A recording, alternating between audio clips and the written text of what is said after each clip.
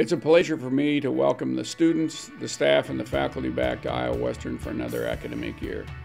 This time of the year is always exciting on any college campus, but certainly Iowa Western.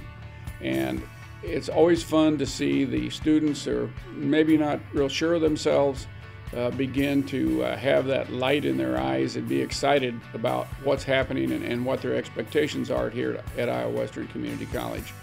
And we really believe that this is going to be another tremendous year in the history of Iowa Western Community College.